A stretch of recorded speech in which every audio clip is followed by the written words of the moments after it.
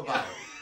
Oh, right? Snake shedding? Yeah. We're doing a video because there's people that say 100%. helping a snake shed is 100%. harmful. I have more experience than any of you. Damn. You're a More know-it-all. experience. Make So sure I you don't know care it. what you are. These are for the naysayers, and I would never even bother to say this.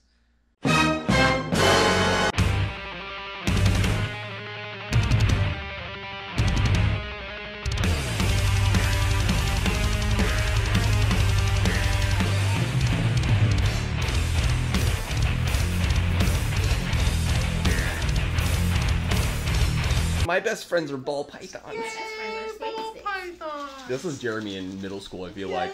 I mean, kind of. No but I also friends. tried to imitate Steve Irwin a lot, so it'd be like, "Yay, ball pythons! Crikey! Don't Crikey, do it. look Don't at do that it. Wow. Yeah, I'll try to get right. Now try it with both hands up, and you're manhandling snakes. Dude. Ball pythons, ball. So we're talking about snakes shedding. So here's a spider ball python, the amazing spider ball. This animal is not in shed. It's not getting ready to shed. This is pretty much what your normal ball python would look like when it's not going through a shed cycle.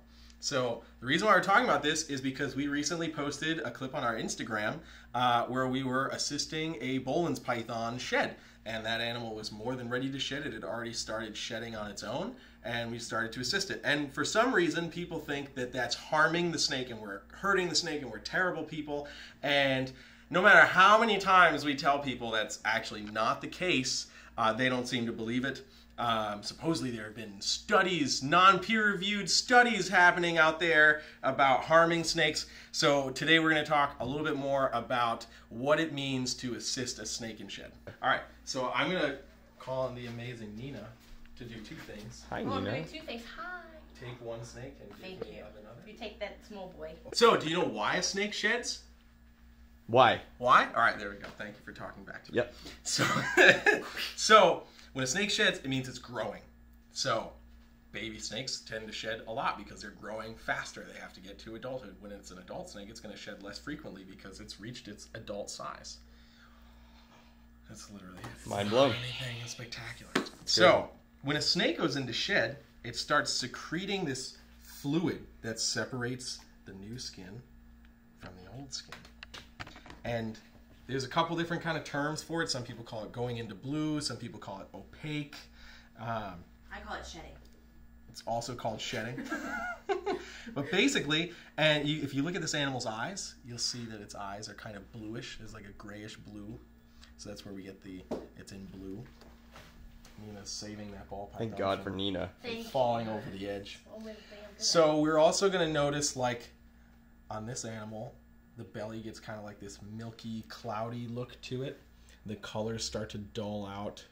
Sometimes, especially on bigger snakes, you might actually start to hear them breathe because, believe it or not, going into the nose, there are some scales there, some nostril scales. And when the skin starts to expand to come off, it kind of blocks the nostrils a little bit, so you might start to hear them breathe. It doesn't mean the snake has like a respiratory infection or anything like that. It just means it's got some skin in its nose. But this is pretty much true for just about every single snake when it goes into shed. Now, there's a couple key things as the keeper that you need to be able to do during this time. First thing is make sure the animal has either a large enough water bowl to soak in or maybe a humid hide, so a hide box with like some damp sphagnum moss in it. That humidity is key. When the snake doesn't get enough humidity, we get what's called a stuck shed or a dry shed, and that's what we're going to look at right now on another ball python that, believe it or not, is not a spider ball. So this normal ball python maybe didn't have enough humidity in the enclosure, which sometimes happens, especially if the enclosure has maybe too much ventilation. The humidity just kind of goes right back into the air. So it's not uncommon to see this. So basically what's happening here is the snake was able to get some of the shed off by the face. You can see it looks pretty normal. That part of the animal is no longer in shed, but you can see where the animal's kind of flaking off here on the sides. Now, this animal is not in pain because of this at all. It's certainly frustrated, maybe itchy. So this is kind of equivalent to when you get a sunburn, your skin starts to peel, you get kind of itchy, and like chunks of skin fall off, the epidermis falls off. What? You know, Okay. you're scratching, Okay, right? yeah. So it's easier to see on a larger scale like a snake because snakes shed their skin. People, we shed our skin, but it's often in small microscopic pieces or maybe barely visible pieces. So, but it's the same concept. Okay. I promise you. So you could, without harming this snake, peel back a tiny piece of that skin, and because it's dry, you're not going to get much off, right? So I'm just kind of getting these tiny little pieces off. But notice this, the snake isn't wincing, it's not freaking out, it's not hissing. Those are some indicators that the snake might be in pain or angry at what's happening, and that's certainly not happening at all. This snake is like, whatever, I'm just kind of here, existing, and you're taking skin off of me. But you can see, it sounds... Is it oddly satisfying? Is dry. that what you want to say? Maybe, but you can hear it kind of crispy. Yep, we like can all hear it. it's falling off. You want to hear it? Oh, okay. This is Jeremy's no idea how. Oh God, I'm gonna get really close to your camera and go out of focus. God. For the noise. It's for the noise. For the noise. Yeah. Just cut to black right there and just go for the. Just cut the black. Like yeah. You got it. Fade to black. I'm ready. Mm-hmm. I'm ready. Dude, So I know it's cringy. I'm not a camera guy. it's okay.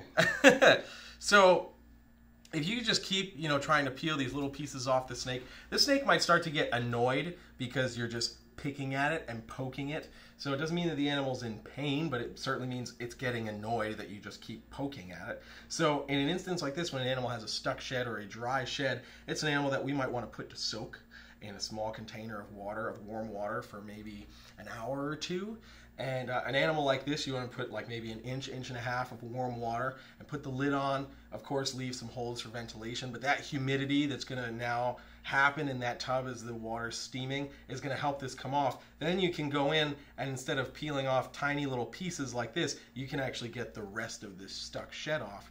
And in fact, you're actually allowing the snake to be a bit relieved, again, thinking that this is probably kind of itchy for the snake. You know, when a stuck shed happens like this, you might see the snake kind of rubbing up against items in the enclosure or maybe just rubbing up against the wall of the bin, however you keep your animal set up. And that's literally just because, like, it's like, this is annoying. Again, the animal's not in pain. That is the key thing, right? So we're immediately thinking like, oh, the snake must be in pain, it's hurting. It's certainly not the case. The time where shedding skin actually becomes painful for the snake is if while that animal's still in blue, where the eyes are still cloudy, or maybe just after it's come out of being in blue, and you're like, oh, okay, snake's ready to shed, and you start rubbing the snake like crazy trying to get the shed off, the shed skin's coming off too early, and you're not allowing that layer, the old layer of skin to actually fully come off the new layer of skin. So in that instance, when you do that, you'll feel, if you feel the snake on that skin you just peeled, it's sticky, and that's from that fluid still being attached to the snake. It's still there. So that's an instance where then you have issues with scales and skin irritation and stuff. That is painful. That certainly is painful. That's kind of like saying, okay, well, I have a little bit of dry skin here. It's New England, it's winter, it's cold. Those of us who live here get dry skin in our hands more often than not just because it sucks out here. And if you don't use lotion, you're ashy. And Jeremy's not going to date you. I'm not. I'm sorry. It's the turnoff. So now imagine that. You're like, okay, I have this little tiny piece of skin that is dry. I'm going to grab it, and I'm just going to pull and like rip all this other skin off. It's going to hurt. You know, you ever pull like a hangnail or like you get that little piece of skin under your nail and you like yank it off and suddenly like you're bleeding and you're like, oh, I should have done that.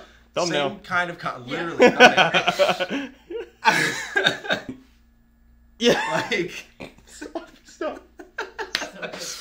like, Dude, I can't. Oh my god. so the big thing to think about here is that snake is going to react. If you pull that shed too early, it is going to have a reaction. It's going to buck you, it's going to wince away, or it's going to straight up come around and bite you. That is how snakes tell you they're in pain and they're not enjoying what's happening. They're going to pee on you, they're going to buck you off, they're going to bite you, they're going to hiss, all these things. So when you see a video of a snake being shed and you're not seeing that, don't want to tell you guys, the snake's not in pain. It's not having that physical reaction. You guys wondering what's happening right now? We're trying to get thumbnails. Yeah, Barcheck doesn't do this shit. That's right, yeah. That's right. He's not here. Get him. Waiting for Kevin to like totally interrupt. Yeah. He was there. Because he was there, I was like, oh, he's going to try to do something. Yeah, he loves attention. Oh, he totally does. Kevin loves attention. So does. does Jeremy, though. I do from time to time. It's nice. Oh, I thought he was gonna come in. Look at him! Look at him! He's staring down. He's gonna come in here. This is a Kevin-free zone. Oh, he stopped. Cheese He it. stopped in his own building. This is Do you want me not, to lure him in with the water? this is not vegan.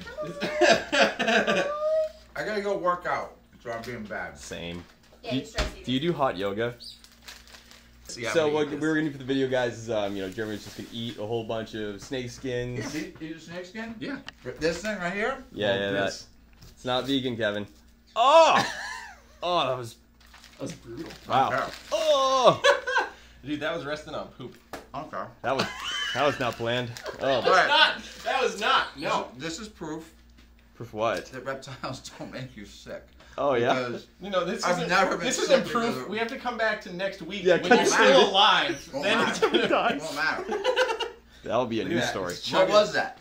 There's an emerald tree boa. Did they taste differently than other snakes? No. Just this is python like- skin tastes different from boa skin. Well, there's we just delete all the content we made earlier. Just make that a video. I don't know if you knew, but when you peel snake skin off a snake, it injures them, and they hate it. They don't like it. Really? Yeah, what's the whole video is really about, actually. That's what you guys are doing video? Yeah. Really?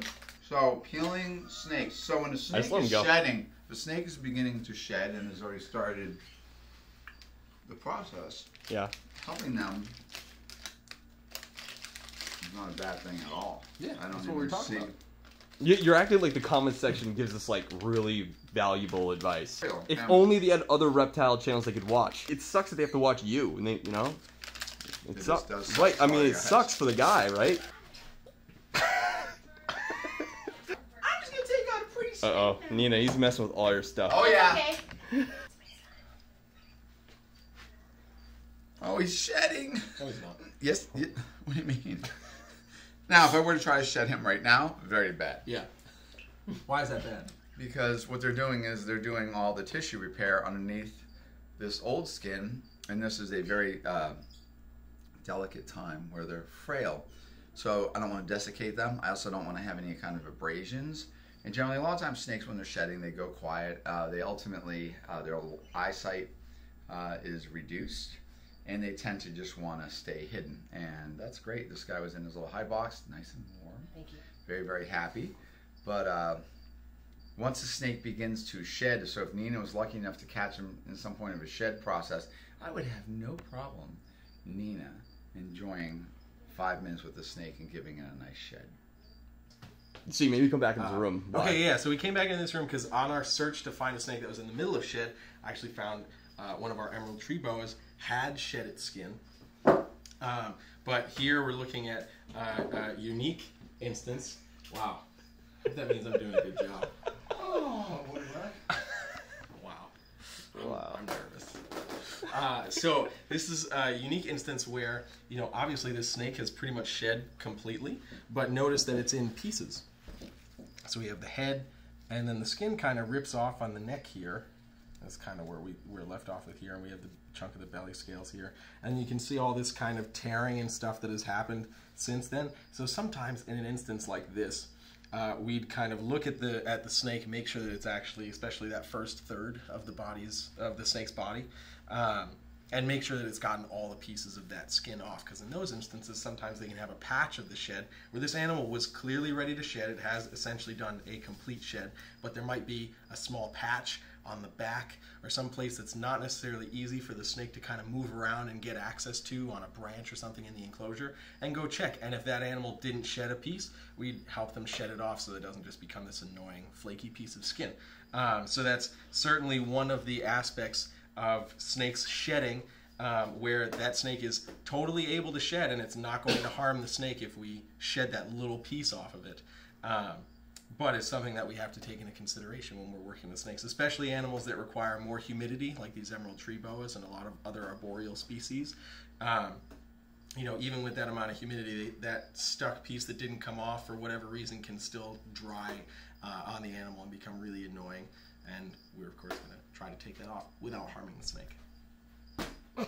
There is a time when you absolutely can help a snake shed with no harm to the animal. If I'm shedding a snake and the thing is flailing around and it's losing its mind, well, clearly the snake is getting some stress over that. And generally most people will be like, you know, obviously the snake doesn't really like it. There are plenty of times where the animal desiccates a little bit.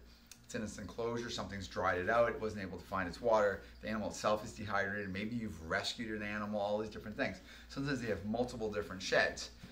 But shedding an animal that has begun the process. So we're not talking about just one day, you know what, let's be fun, let's do a video, let's start peeling a snake. That is horrific, because that's a great way to kill a snake. You can also damage a snake terribly.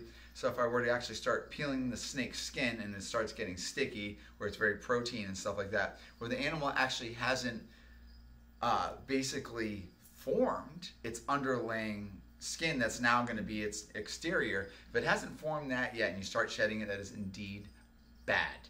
But a snake that's begun to shed and you're enjoying interaction of the animal, that'd be just like, don't hold snakes. You shouldn't hold snakes. When you're shedding a snake, and a lot of times we have these snakes, you just sit there and shed and the snake just crawls out. It's almost like the snake enjoys it. I'm sure in some cases the snake actually does enjoy it. But you're also talking to people with experience. Jeremy deals with thousands of snakes all the time. I don't see Jeremy, I never have to worry about Jeremy pre-shedding one of my snakes before it's ready to shed. If he goes in there and plays with the snake and deems that it's ready to shed, good. That's what he's doing, and I don't even question it. I don't even know how this is a video subject. In a lot of cases, you get animals where they do retain a shed. And let me tell you a couple things that are bad about that. When the animal retains its shed, other than the fact that it will further desiccate another shed that comes underneath there, as they retain the shed, they'll also get bacterial and fungal infections, because now you have this dead layer of skin, which is a perfect, all this beautiful keratin, all these proteins, are perfect food for things like fungus and bacteria. So if the animal's trapped with that, and in its cage it's getting normal coliform ambient bacteria and such like that, they're going to start having a media that's going to feed bacteria and fungus, and that can actually cause problems to the healthy skin underneath. So generally when I have a snake that is desiccated, we certainly do a lot of rescue snakes here at New England Reptile and Zoo Creatures. But we generally go through a soaking process, and sometimes you'll soak snakes for days. I mean, I've had snakes 5, 6, 7 days. We soak them as long as you're keeping the water clean. You're putting them in shallow enough water where the animal's not really stressed out. You want to manage the temperatures of the water, depending if it's a colubrid or if it's a boa. That's going to be indicative of what temperatures you're going to keep it at. But you really want to get that old shed off it. You certainly want to get it off the eyes and the eye caps. And occasionally I've seen people get confused when they're trying to shed a snake and they try to peel off the eye cap, like a healthy eye cap. So within reasonable levels, you have to know something about what you're doing. All right, guys, bye, and thanks for tolerating us, I suppose. Yeah. And if you hate us because of shedding snakes, not that I really even leave a comment. Leave a comment and tell me why, and tell me what I didn't cover, and I don't understand all the hate if there's any hate. Everything you hate about Kevin, just put it in the comment. comment. But I am very hateable, folks. Nice. So I get it. That's why I like Cuban dino dolls. What?